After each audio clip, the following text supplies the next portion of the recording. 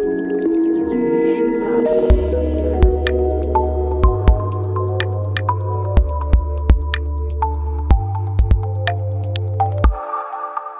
afternoon, everyone. My name is Tej Prakash. Myself and Subhajit Roy are team lead and architect in IBM Spectrum Virtualized team. We help in development of Ethernet SAN connectivity features for Spectrum Virtualized products like SCSI command over a traditional TCP/IP, which is invariably called iSCSI, or SCSI command over some special hardware feature like RDMA, that is iSCSI. Today we are going to talk about iSCSI infrastructures and its various components, and very importantly a comparative study between iSCSI offload versus a host stack where iSCSI is completely hosted as a software solution. Right, so on to the next slide. This slide talks about the agenda which we are going to go through for the next 40 minutes.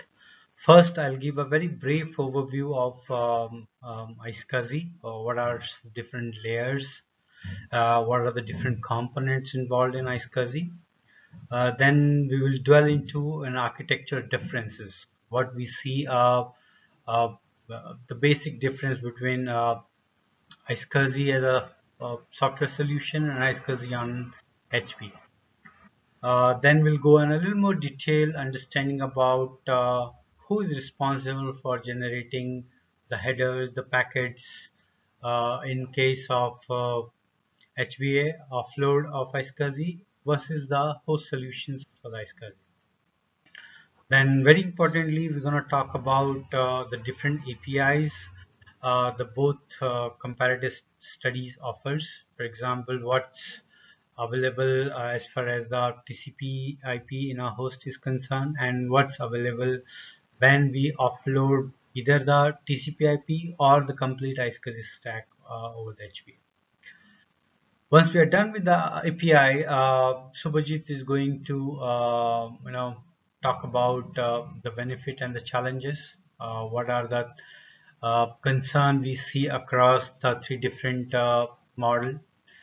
Then what are the design and implementation implications we have, and what are the things we need to take care while implementing the iSCSIs for both the models. And then last but not the least is the performance statistics. We're gonna talk about what we see as the performance numbers across the workloads with the different queue depth if possible. Then finally, we'll give a pointer to some references and Q&A. Right. This slide talks about the basics of iSCSIs, the different functionality of iSCSI, as well as the different component involved in the iSCSI. At a very high level, iSCSI is a block level protocol which encapsulate the SCSI command, the IO command or the config command over a traditional TCP/IP frame or an interconnect. At a very high or a broad level, if you see, it involves the two main component, iSCSI initiator and a target. Initiator is the where application is hosted, which requires access to the backend desks, and iSCSI target is hosted where our backend disks are connected. As far as the layering is concerned, they resembles in the initiator and the target. We have an Ethernet as the base interconnect. Then there is our TCP IP, which talks about system informations to connect to each other. Then there's iSCSI layer, which is responsible for login and discovery of the disks, and the SCSI layer where actually the disks IO initiates and fulfills. Now the mechanism of an iSCSI establishment to discover the disks is pretty straightforward. First, whenever iSCSI wants to initiate a discovery, it starts with the TCP/IP connect. It's called a SYN-SYNAC packet transfer. When the iSCSI starts discovery using an iSCSI ADM or any other CLI. First, at the TCP/IP connection got established, where at the Ethernet layer, first the frames get exchanged, for example, to understand the MAC address. Then at the IP layer, we transfer the packets, for example, understanding what is the IP address of each system. And then at the TCP layer, where we exchange the segments to understand each other's port. For example, iSCSI listen on a specific port. And that's where once the sync completes or the handshake is complete, iSCSI would start its own packet transfer on that interconnect. As far as the iSCSI interconnect is concerned, it comprises of three different phases. First is obviously the login phase, where it starts with sending a discovery login or a normal login to the other side from the iSCSI initiator to the iSCSI target, and then it concludes with the once the iSCSI login is established between these two systems. Once the logins are established, the disks are discovered by transmitting the config commands at the SCSI level. So once we have an iSCSI session, we start transferring the SCSI command, for example, inquiry, to understand what kind of disks we have, backend disks we have, and then report lines and then third commands to get this configuration complete. And once we have our iSCSI command running and we discover the LAN, we can start an IO from an application or any other tools, for example, DD. And in case of these tools, it will start doing simply an IO, which could be a read or write with the different block size or the queue depth. Right, this slide going to talk about the architectural differences between the offload versus the host stack solutions. Invariably, this comparison study evolved into a three different model, where we have a one more submodel for this case. In the first model, we have a iSCSI implementation completely in the software, where all the component right from the application to the IP layer exist either on the host stack using the functionality of the host stack or in the user space. NIC is used as a vanilla functionality of just transferring the frame from iSCSI initiator to the iSCSI target. It does not add its own headers or any frame, just used for transferring the packet from A to B. The second model is basically divided into two different submodels. The first submodel talk about a TOE. It's called a TCP/IP offload engine, where only the TCP and IP layers are hosted on a HBA, but the iSCSI and the SCSI along with the applications are completely available on the host or in the user space. It means that when HBA is hosted, the TCP/IP, it is the responsibility of the HBA drivers to provide the APIs for creating the, for example, socket to do a send and receive, which we're going to talk in our API in short while. And the second submodel for this model is where we do something called a PDU offload for an iSCSI, which is also called a stateless iSCSI offload, where the complete IO context is not kept in the on the HBA.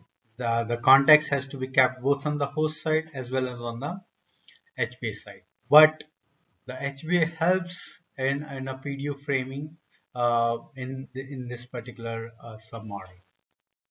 So the partial of iSCSI could be is available on the HBA as well. So along with obviously the TCP/IP, the Ethernet, and the NIC interfaces also is the responsibility of the HBA in this case. Third and very important model is full offload, where we are not just doing a partial PDU processing in HBA, but The complete iSCSI, that means the full I/O context exists on an HV. The host stack, which could be a user space or kernel stack, does not know anything about an iSCSI. What we provide from the host perspective is just the buffers, which has data or a command, and the location of that particular buffer. We transfer that to the HV, and HV will take care of transferring that particular packet after adding the iSCSI header, TCP header, IP header, as well as the Ethernet header. Now that's the third model where we are offloading the complete iSCSI to HVM. So when we talk about an offload solution, it could mean a PDO offload or it could mean a full offload.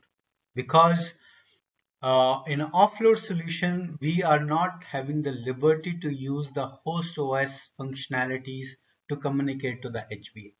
We have to depend upon a thin driver layer written by our vendors. So for example, if we go with the PDO offload functionality of a Chelsio, we still have to use a Chelsio interface or the APIs provided by the Chelsio to communicate with the HVA so that we can create the socket, delete the socket, we can communicate over the socket and do a send and receive. And the same is applicable for the full iSCSI offload as well. Right, as I mentioned in the agenda slide that we are going to deep a little more inside understanding that what is the responsibility of HBA or the host OS while creating the frames or the packets to transfer from iSCSI initiator to iSCSI target. Now this is a very generic frame which is applicable to all the data transfer happens between the iSCSI initiator and iSCSI target. We have an Ethernet frame containing the MAC address and some information about an IP layer. The IP header which contains the information about the IP addresses both for the target and the initiator, and the TCP header which holds the information about the port. That means we are talking about an application called iSCSI. And obviously the iSCSI header which gives the information about a lot of data, for example flow control in the form of a command sequence numbers, how much amount of a data needs to be transferred, for example max burst length, etc. And obviously our SCSI header called a CDB contains information about the LUNs, what kind of a command it is. Now, in case if we are using a complete software solution, then it is the responsibility of the host stack to generate all these headers. It takes care of generating the iSCSI header. That means it has to maintain the context, IO context for a particular IO flows. For example, what is the command sequence number, what is the next command sequence number, etc. The TCP header, it needs to understand that, whatever the frame or data I'm getting from the upper layer, do I need to dissect it depending upon MTU. The IP header, it needs to understand that to what peer I'm talking so that it can create the IP header with the required IP address information. And obviously about the MAC or the MAC address as well. Which means the software stack is completely responsible for generating all the headers associated with the iSCSI communication. However, in case of an offload stack, we have considered the two model in offload stack. One is the TOW model, and another is the PDO offload model. Just the PDO offload. In case of a TOW model, it is the responsibility of offload stack to generate the TCP and IP header, because when the application either on a host or in user space generate an iSCSI header, we cannot use the APIs of the host OS, for example send and receive, or a socket send or a socket receives, to transfer the packet, which because that directly talks to the software TCP IP, but we have to talk to the HBA TCP IP. So for that we have to hook on to the HBA device driver could be a thin layer where it gives some sort of an interface to transfer the packet. So we just provides the buffers which has the SCSI information, analyze SCSI information, and send it across using some mechanism. For example, work request mechanisms to the HBA, and the HBA will take care of the information which is received from the upper layer, add its TCP header, IP header, because it will have a context of a connection at the lower layer, and send it across to the other side. In case of a full offload, the third model which we are talking about, here one more headers will be added by the HBA, that is an iSCSI. So complete context, IO context is maintained on an HBA. So the HBA is responsible for generating the iSCSI header by having the previous context as well as the information which is received from the upper layer. That means, for example, there's a read command came from the other side. The HBA needs to understand whether I need to send as a status, I need to send as R2T, or I need to send the data, or I need to receive the data. So the complete context is maintained by the HBA in this case. In this slide, we are going to talk about API difference between the host stack and the offload stack solution. Here, when we are referring the host stack, especially on the operating side, we are mainly referring the Linux. And in offload stack, we are giving a reference to the different APIs provided by the CXGB4 or the Chelsio driver.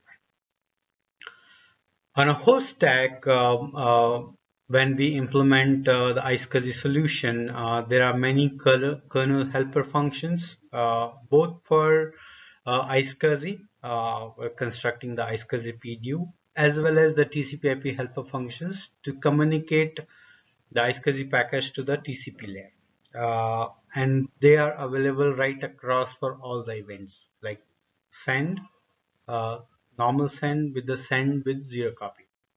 For example, if we want to implement a zero copy with the TCP/IP, we can use a function or API called kernel send page, which picks up the buffer bin provided, adds its own TCP and IP headers, and driver would add the Ethernet header and send it across to the NIC interfaces to transmit to the peer. Similarly, on the receive side, when the sockets indicate that there is some buffers to read, kernel could invoke something called kernel receive message, and then picks up the buffers where we have all the iSCSI headers to process the packet further. Similarly, on the configuration side, the host OS and the library provides a number of helper functions to create the socket, bind the socket, listen on the server side, and accept on the initiator side. There are, for example, equivalent of listen in as a kernel listen in Linux operating system. Along with the configuration, there are a number of tuning parameters available on a host stack through a number of interfaces like sys or proc. For example, if we want to disable the selective acknowledgements in the implementation, it can be done by simply disabling the SSAC feature for the TCP/IP. Another on top of that, if we want to tune up some driver parameters, for example, how many packets it receives through one interrupt, net dev budget, that also can be configured into the using a sys or a block interface. On the other hand, for offload stack, where the HBA implements either the PDU offload or just the tow engine, more or less we depend upon the HBA specific thin layer and their custom IP to do all the configuration. For example, for send, for receive, as well as for a configuration. So for example, we want to start a listen object because we are acting as a server, then we have to ultimately use the HBA specific thin layer or the custom API For example, in Chelsio, it's a CXGB4 start server, and which start a listen objects. And subsequently, the similar function or the API would be available for sending the packet just by adding your iSCSI headers, or by just adding the SCSI headers, as well as for receiving the packet. So ultimately, we have to depend upon all the interfaces available, made available by the HBA vendors. On top of that, all the configuration changes. For example, we assume that there are some issues in the performance and we want to tune up some parameters. We have to go to the HBA vendors and say that if these parameters can be tuned up to some different value, for example, disabling the selective acknowledgements, or maybe decreasing or increasing the net depth budget, because the whole IO context exists on HBA rather than on the host stack. Specific, when we are talking about offload stack, we are talking about a Chelsio for both for the tow and a full iSCSI offload, and we have to refer their thin layers. For example, CXGB4i on the iSCSI initiator side for the PDU and the full offload, as well as the CXGB T on the target side for both full offload versus the PDU offload. Now, if you refer those particular driver, you might have seen that these driver already have the APIs defined, but they are defined very specific to the standard Linux drivers, where, for example, with the LIO. But if we are implementing our own SCSI or a target implementation, those interface can be reused, but in concurrence with the vendor. That's the basic difference between those APIs.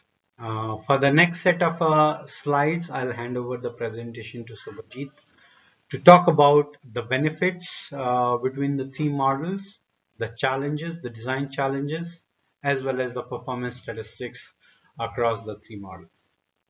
Thank you.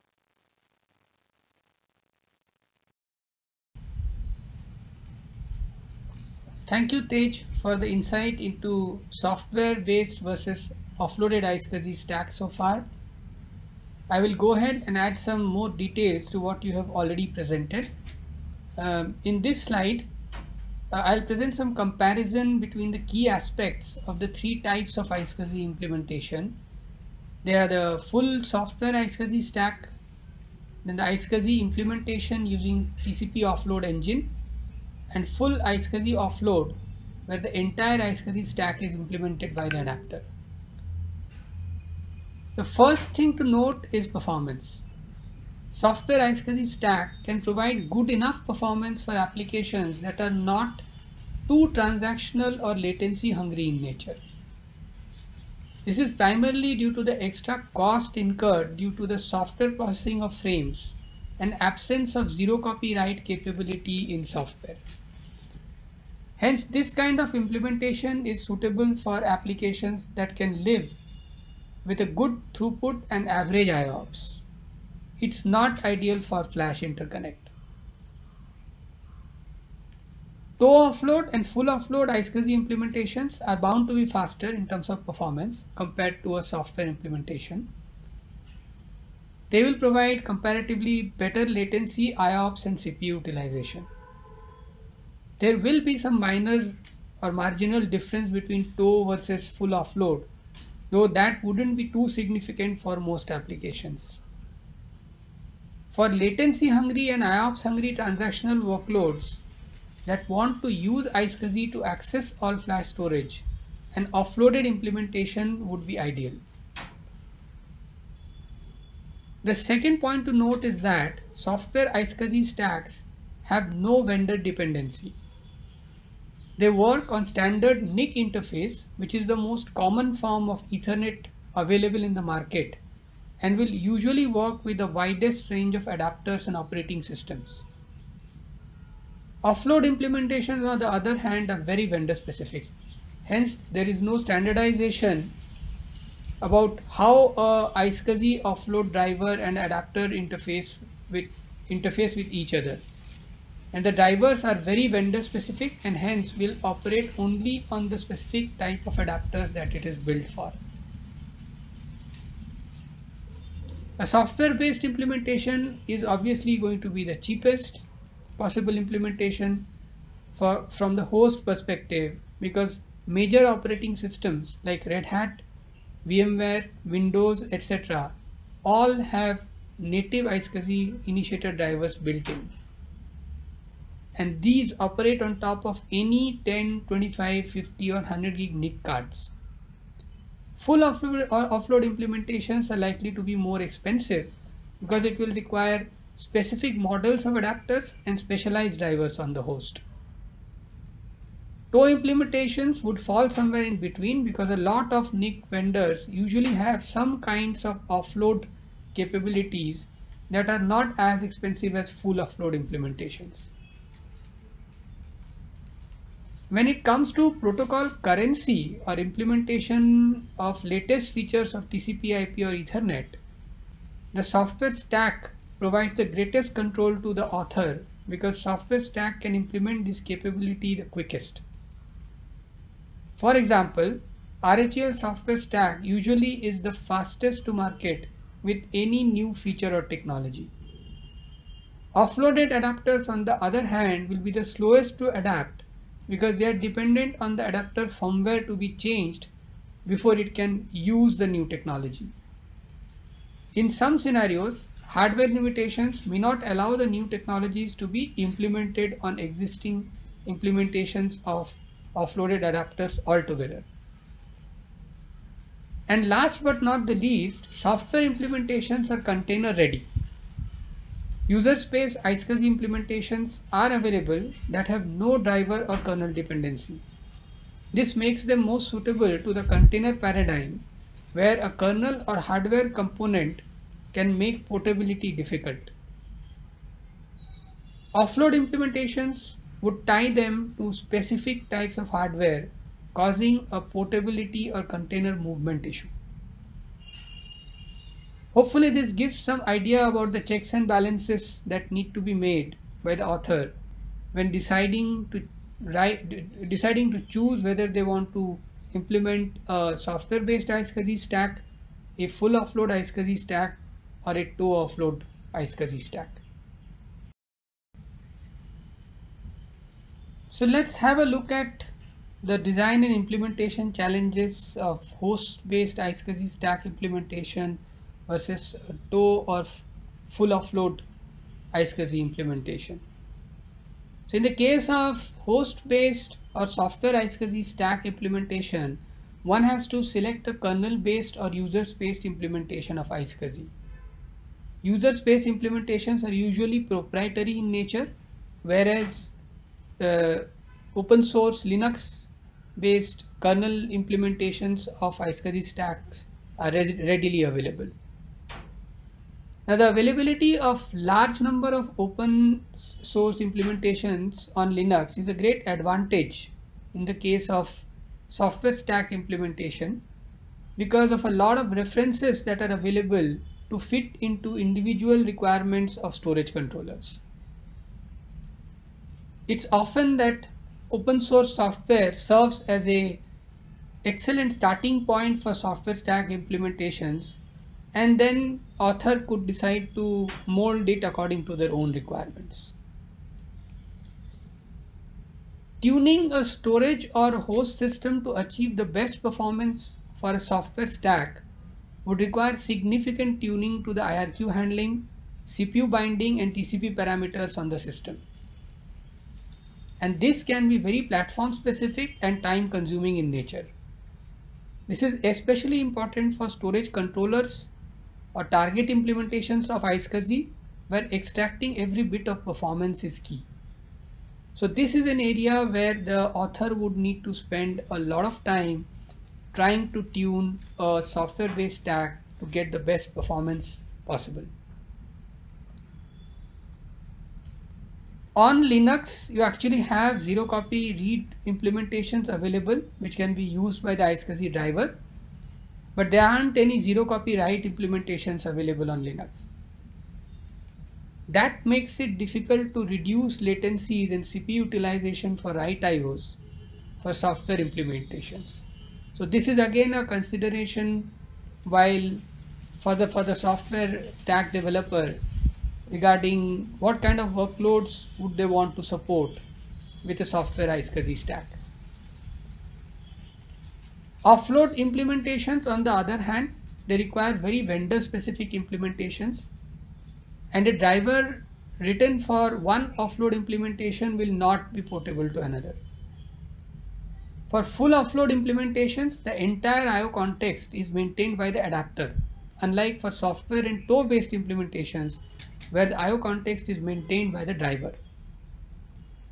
Offload driver implementations can be simpler to implement because drivers need to adhere to adapter PCI development specs to submit and receive IOs.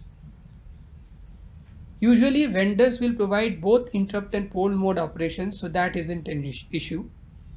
In general, full offload driver implementations can be written with a major part of the driver implemented in the user space, while a small part of the driver can reside in kernel space, primarily to allocate DMA memory and allocate to driver queues, primarily to allocate DMA memory and allocate those to driver queues, etc., which are then mapped to the user space, and the rest of the driver is written in user space. So effectively, these two are very different types of implementations.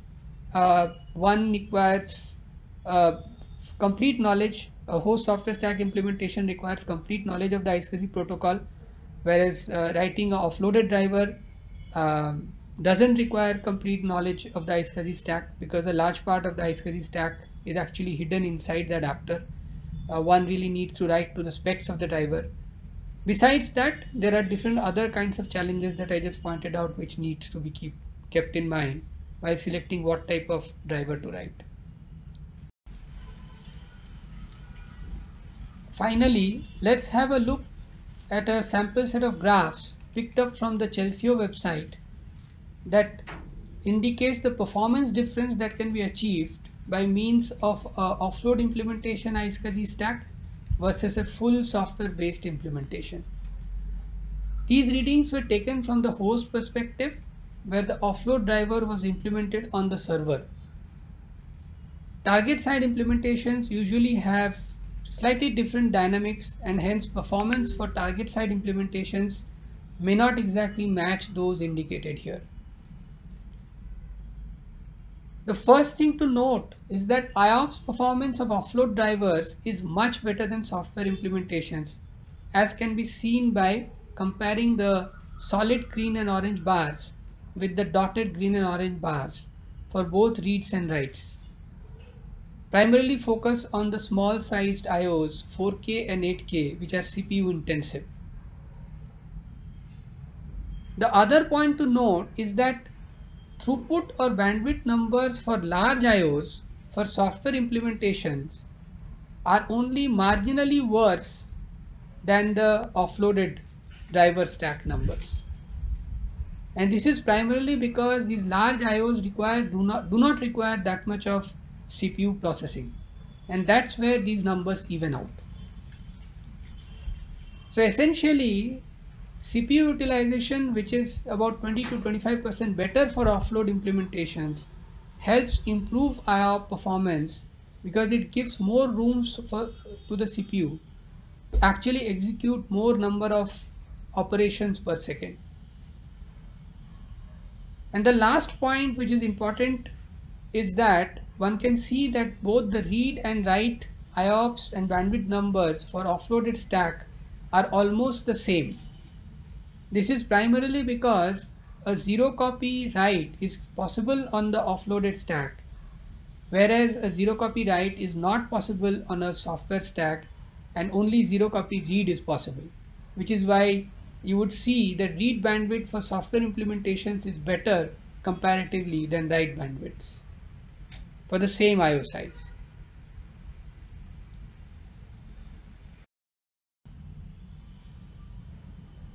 So these are some references to read more about iSCSI software versus tow and offload implementations. Some of them can help in deeper understanding on this subject and will help both initiator and target driver writers. So please have a look as needed.